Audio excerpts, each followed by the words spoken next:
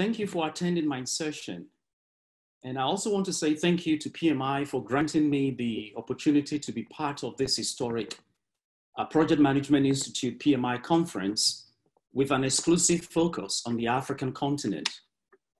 Africa, the continent of my birth, Africa, a continent so dear to my heart. Africa, the continent that gave me a unique perspective on life. Africa, where I learned right from wrong. And by way of formal introduction, my name is Moses Adoko. My surname or my last name is African as it gets. I have data to back up that assertion. In fact, the name Adoko is found or given in the African countries of Cameroon, Nigeria, Kenya, Uganda, Togo, and Ghana. And these are just the countries within which I have evidence that the name Adoko exists. In short, I am an African who loves the continent and its people dearly. But for context, in case you are wondering, I was born in the Republic of Ghana. I received my elementary and high school education in Ghana in the city of Cape Coast. I did my bachelor's degree studies in Kenya in an American university, which afforded me the unique opportunity to do internships in East Africa. The pursuit of higher education in the sciences, technology, and engineering brought me to the United States as a young man. And as destiny will have it, I have worked for the premier space science and exploration agency in the world, known by its acronym, NASA, for over 20 years. Currently, I am the NASA Deputy Chief Knowledge Officer and Deputy Director of the NASA Academy. In this capacity, I'm responsible for ensuring that NASA, with a workforce of more than 17,000 employees, operates as a learning organization in support of mission success for all our space science, space technologies, and space exploration missions and programs. But before I begin my talk, there's a full disclosure that I have to make. And that is, please note that I'm doing this presentation as a PMI volunteer speaker and not in my official capacity as a NASA employee. If you wouldn't mind, allow me to begin my talk, my presentation, by asking a few questions for our reflection. For instance, how can we, as project practitioners and business leaders, enhance the development of the project economy across Africa? How can we leverage the opportunities that are inherent in the project economy to transform communities across Africa? How can we use sound project management practices to lift people out of poverty in Africa? How can we, as practitioners, launch Africa into the orbital plane of project implementation success across the board? How do we go about preparing the next generation of business leaders, project practitioners, and a constellation of entrepreneurs? And I use constellation for a reason, a constellation of entrepreneurs across Africa, irrespective of the geographical and political challenges that exist. Friends, I intend to use the next few minutes to share a few ideas of these questions, and how we can explore the opportunities inherent in project economies. And I will also challenge you as leading practitioners to bring the African context into the project economy conversation. Because there is an African context in the success equation when we talk about project economy or the execution of projects across Africa. In fact, there are unique opportunities that only you as professionals operating in Africa will appreciate as value added or game changer for the profession. The PMI theme for this conference is Africa in the age of the project economy. Prepare for your future. Africa in the age of the project economy. Prepare for your future. This theme requires fundamental understanding of Africa today from project implementation standpoint. The theme also tells me that one needs to have a clear understanding of the project economy and how it is playing out or not playing out in Africa today. The last part of the theme is the focus of my talk, and that is how to prepare for your future in order to realize the benefits of the project economy. And of course, considering my bio, my background, professional profile, You may be wondering as to what a guy with space science and exploration background has to offer on the project economy. The answer is simple and not technical at all. In fact, all human interactions, whether business, family, or self, is project management. We even learn to manage self, right? It's very difficult to manage self, but we even learn to manage self. I often joke that if you as a person cannot manage yourself, why should I trust you with my business unit or my project that is comprised of critical resources, critical assets, experts, human lives, people? Why should I? At NASA, in my line of work, we say everything is projectized. Why? Because we have learned that project management as a practice allows us to plan, design, coordinate, implement, monitor, control, multidisciplinary set of complicated technical activities and systems to achieve intended outcomes. All our missions, irrespective of their complexities and technological challenges, are executed within the project management framework, because the project management framework allows us to get a hold of very complex and often confusing set of requirements, designs, and activities. You see, the framework provides us methods, tools, and processes to manage complex systems development. In fact, in 2019, PMI recognized NASA's Apollo mission that put the first humans on the moon and the International Space Station currently orbiting Earth as among the 50 most impactful projects in the world. And I had the privilege and the rare honor to receive that award on behalf of NASA in Philadelphia in the United States. And so what is a project? Fundamentally, a project, as we know it, is any activity or effort designed to achieve a specific purpose or a set of objectives. A project has a beginning and an end. A project is often executed within a required time frame, and we call that schedule. And of course, you need resources or money to execute and achieve the intended or the expected outcomes. We call that budget or cost. And since it's difficult to predict life events with 100% certainty or probability, we think about and subsequently plan for events that may negatively or positively impact our intended objectives or derail any of the key project performance parameters. And we call that risk management. And so applying the rigor of project management to every economic activity is good practice. Looking across the African marketplace, infrastructure development landscape, and economic activities in general, it is very easy to pick out various forms of the project economy in action and in motion. The PMI theme is insightful and relevant for the individual practitioner, for teams, for projects, for companies, and even for countries. To me, the phrase project economy means bringing a sense of project execution to every business undertaking, irrespective of the scale and scope. It is also about applying project management principles to every economic activity. It should also be noted that the PMI, that the future of work, is currently in an emerging state. But we already have an idea of the future of work because it's already in motion, it's already here. Simply put, the project economy is also about transforming everyday business operations through sound project management and agile principles. Practitioners, professionals, teams, projects, and even portfolios should be encouraged to adopt the project economy for improved productivity and business outcomes.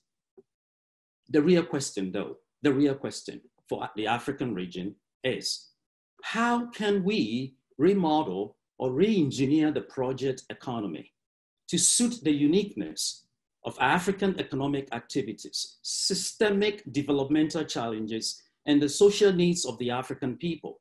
How can we do that? We can start by reviewing practices for efficiency and results. For example, some of the entrenched project implementation practices that have failed to produce outcomes or outlive their time and place because of technological advances have to be abandoned and replaced with effective protocols. We need practices that produce outcomes and results. Practices that produce outcomes and results. But I need to state for the record that I have confidence in the current generation of African project practitioners and business leaders. My confidence is based on practical observations and a tangible drive across the continent for aggressive implementation of what works and leaving behind what has failed Africa for many years. In fact, there are many project practitioners, business leaders, managers, and leaders in Africa who are already demonstrating leadership in this course. And for that, I am grateful as a son of Africa. I know for a fact that many of you attending my session as leading practitioners and leaders are already doing what is required to advance the project economy in Africa. And for that, allow me to say thank you. But please, for those of you that have already made progress, I will appeal to you to scale it up, expand it, grow it, and remember to show others how to begin and how to make progress.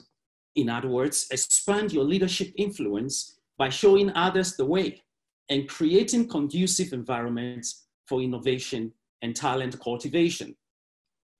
In March 2020, the consulting firm called McKinsey & Company pointed out in a report that infrastructure investment in Africa has been growing for a continuous 15 years. But the report added something which got my attention. The report said, quote, the challenge with these developments is that Africa has a poor track record in moving projects to financial close, end of quote. In fact, the McKinsey report pointed out that 80% of all infrastructure projects fail at the feasibility and business plan stages. The writers of the report call it Africa's infrastructure paradox. Africa's infrastructure paradox, meaning there is a need and availability of funding together with a large pipeline of potential projects that needs to be done, but not enough money is being spent. In fact, the report also cited low technical capabilities as well as limited financial resources being dedicated to developing feasibility studies, underline that, and business plans, which in the long run result in many of these projects being rejected or canceled. Really? I asked myself when I read the report, really? And so what can be done to change these project performance indicators? Certainly, the project management profession has a lot to offer in this regard, and that is good news. Of course, I'm well informed of the complexities that contribute to set statistical indicators, as well as some of the root causes of the problem identified in the McKinsey report. But those are not the subject of my talk today. The question still remains, what can we do to change some of the poor project performance outcomes, such as the one captured in the McKinsey report? What can we do?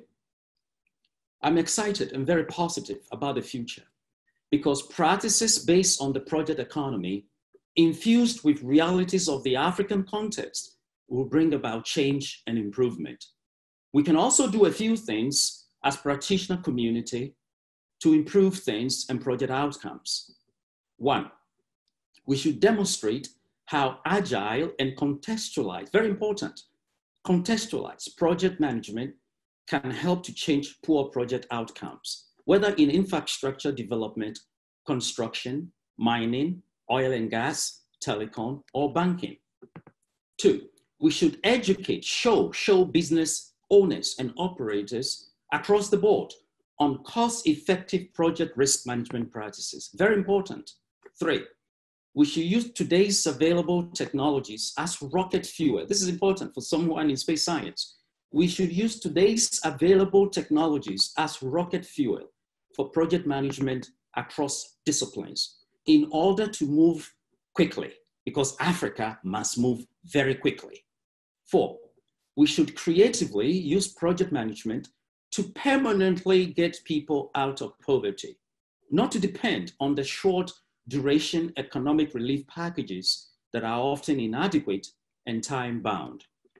5, we should conceptualize and implement project management practices with people as its focus. And I'm calling for a people-centered project management framework in action, not in talk, not in presentations, in action. Profits are wonderful and an imperative for all businesses, but it is a win-win or a win for all when business practices are people-centered. I have nothing against charity efforts or donations to social causes by businesses and corporations, but we need a permanent solution for poverty and youth unemployment in Africa. And the project management discipline can be a vehicle, an effective vehicle for that transformation, or at least part of the solution. Africa's population as of 2019, based on United Nations estimates, was around 1.3 billion, with a yearly increase of 2.52%. Almost 60% of this number were under the age of 25, making Africa the world's youngest continent in 2019. In fact, demographic projections from the United Nations tells us that the median age in Africa will be around 19.8 years in the year 2020. In other words, this year, 2020, the median age in Africa is close to 20 years, and I call this the 320s, 20, 20, 20. Think about that. Friends, this is another paradox for Africa. A paradox indeed, because Africa is also the oldest continent by a measure of geological estimates. Some researchers with the African Union even points out that by the year 2030, the youth of Africa will make up 42% of the entire world's youth population. These indicators are a battle call for all Africans in different walks of life to institute and implement aggressive mentoring programs. And I'm talking about both formal and informal mentoring. Sometimes informal mentoring is very effective. Friends, we risk passing on the baton of business leadership, project implementation, business know-how to a generation that is less equipped and less prepared to lead Africa. As project leaders, I am pleading with you to informally adopt a young professional, the one with the spirit to learn and grow, and mentor them. Please show them the value of sound project implementation and its benefits for all, including its benefits for our farmers and traders. The youth statistics of Africa makes it a professional imperative for all project practitioners and leaders to execute both formal and informal mentoring and cultivation of talents for the project economy. Please note that whether you are a project manager, a director, a leader, or just find yourself in leadership, remember that your success is directly linked to how successful you are in building up someone or cultivating a talent to pick up from you when it is time for you to move up, step away, or retire. And such is life. We owe it to our chosen profession and our individual accomplishments to build a project management system that has continuity. You need talents that can maintain and improve upon your legacy. That is how you will be remembered. And by the way, the project implementation lifecycle teaches all of us about the value of sustaining what we build. It may interest some of you to know that I have had many work assignments and engagements involving many African countries, including living in different regions of Africa, which afforded me the opportunity to experience the diversity of African talents and know-how. Not long ago, while schooling in Kenya, I seized the opportunity to understand the region, including its rich cultural dynamics, the brilliant minds, and the innovative spirit of the people.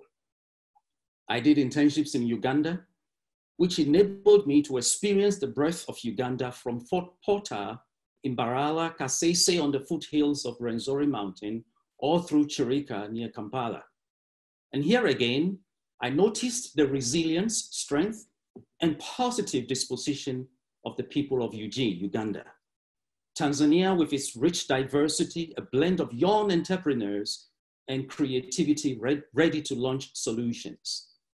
And in West Africa, whether I was schooling in Cape Coast, Ghana, or walking the streets of Yaoundé or Bafia in Cameroon, I learned that the African is energetic, resourceful, and solution-oriented. And old South Africa will always remind me that Africa can and will overcome its current challenges. Friends, as I walk through these specifics of the African professional character, I walk through these specifics of the African professional character because I want to confirm for you that these attributes can be cultivated into a powerful workforce in support of the project economy across the continent. I don't have to convince you about this unique capability, but I can confirm it for you. On a personal note, if you wouldn't mind me sharing, I have learned over the years to infuse the energy of the West African personality with the reflective spirit of East Africa and the calm but confident disposition of Southern Africa to mold a unique approach to my professional life. Friends, there is strength in the African professional disposition and character for project management excellence. A note on reflection. A reflection of my professional journey often reminds me of the need to share the lessons that have guided me along the way to encourage others. But what have I learned during the course of my journey that can be good enough to share with a highly accomplished group of leaders, executives, project practitioners, and business owners operating in Africa?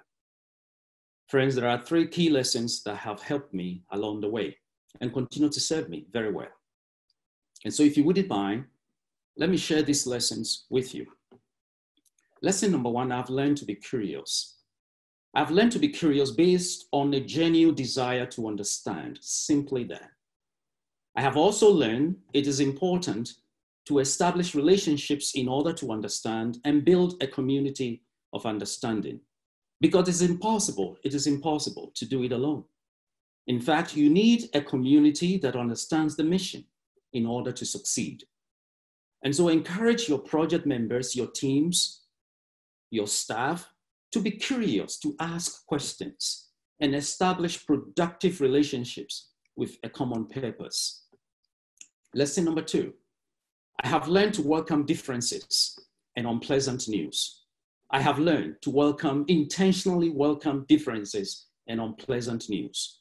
You see, systems by design, whether technical, institutional, or human systems, are better optimized when multiple pathways or options are analyzed for inputs.